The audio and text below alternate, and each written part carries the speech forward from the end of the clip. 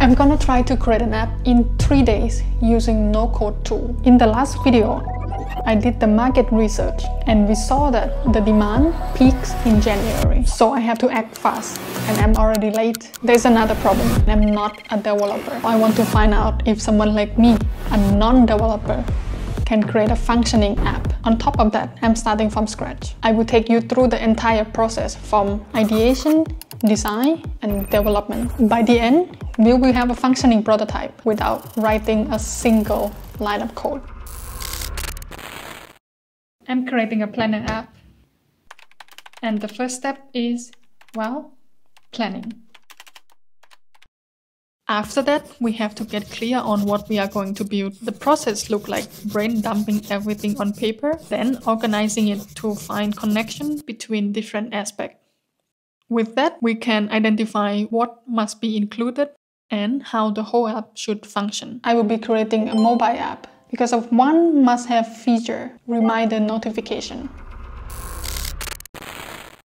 Before I go any further, I'm gonna do a feasibility check because I don't even know yet which no-code tool can I use.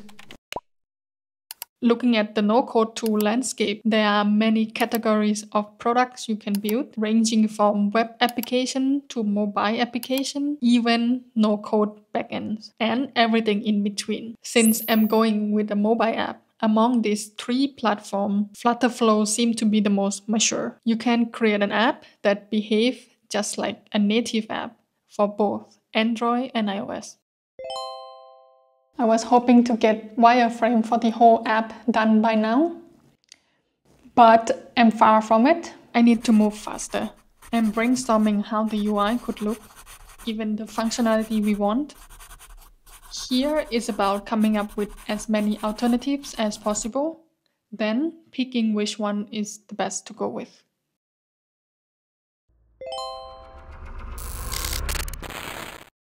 I'm way behind my plan. I thought I would be done with the UI design yesterday, but I only got to wireframe. And actually, I'm not happy with the wireframe I have. Yeah, I'm starting to question my sanity. Why did I pick 3 days?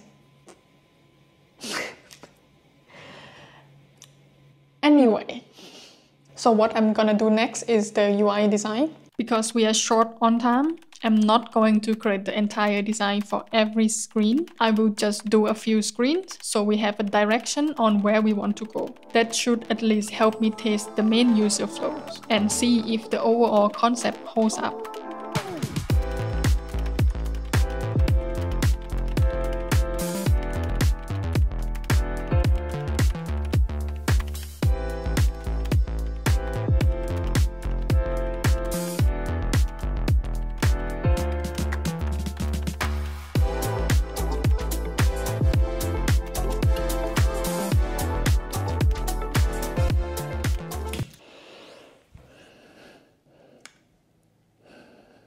This current design that I have is not the best.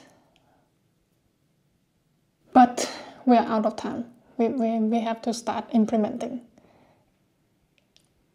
Otherwise we're not gonna make it. So I'm gonna leave it at that for now. Yeah. So, I found this tutorial. In this series, we're going to build a to-do app. But this is going to be a bit different from other to-do apps because we're not only going to build the UI and the logic, but also integrate a Firebase database and authentication all in just 2 hours. Maybe there's hope after all. So, I'm gonna start by following the tutorial and then adapt it to my own version.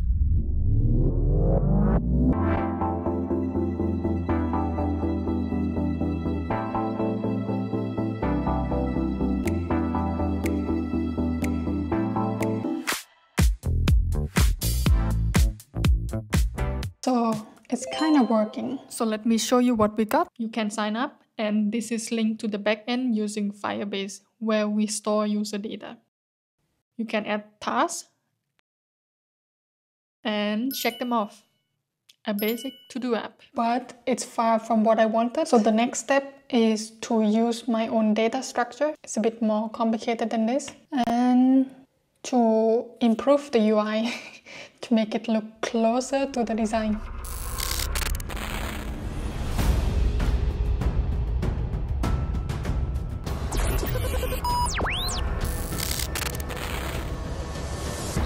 I was really struggled last night. Just could not figure out why it was not working as I wanted. But I think I now know what I have to do. I figured out that I misunderstood the data structure. If you're used to traditional relational databases, on the NoSQL world, things are a little different. So I spent some time learning about NoSQL database and implemented the data structure I wanted.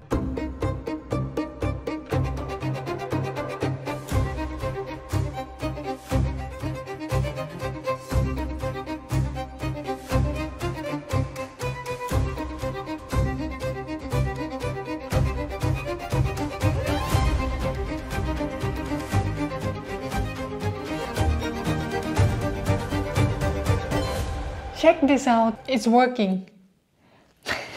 But it's the ugliest thing I ever made and probably the ugliest thing I ever seen. But it's working. You can create a vision. For your vision, you can have sprints. Within a sprint, you can create multiple goals. And for each goal, you have actions. It's extremely ugly, but it's working. That's a great milestone to achieve. Well, the next step is to make it look better, to actually make it function. As in, you can name stuff, you can set other properties like due date. That's what I'm gonna do next.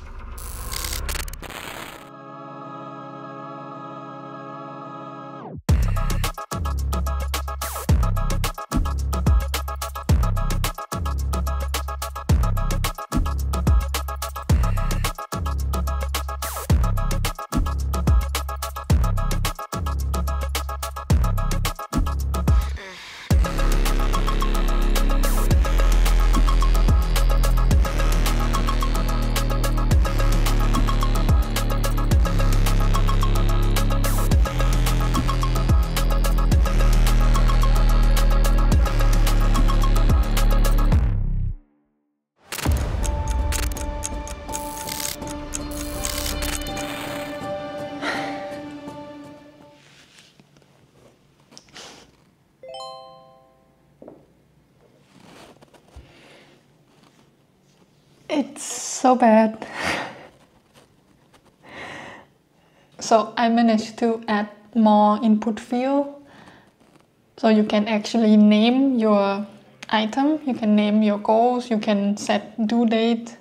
But it's bad, it's just bad.